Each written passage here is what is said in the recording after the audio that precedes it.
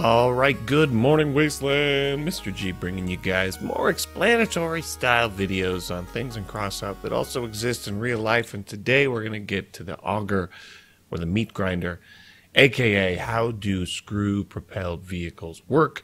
These vehicles actually have a name. They're called amphiroles, and they have very specialized usage, mainly working in really rough conditions.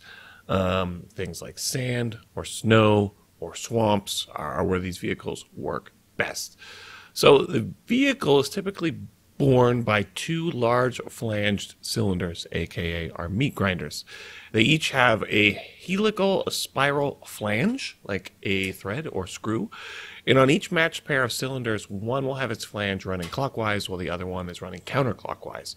So that will keep it from, going off in one direction or the other. If they're going in opposite directions, then the drive will move the vehicle forward, and then moving them both one way will make the vehicle strafe one way, and moving them both in the same direction the other way will make the vehicle go the other way. So an engine is used to counter-rotate the cylinders, so one cylinder turns clockwise while the other one turns counterclockwise. Interesting little adaptation that they had to make that work.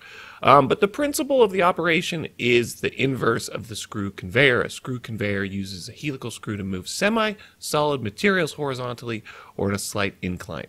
In a screw-propelled vehicle, it works best on solid, semi-solid substrates, so sands, snows, and swamps. Let's be honest, this thing should float over the acid lake and Crossout. What do you think, baby G?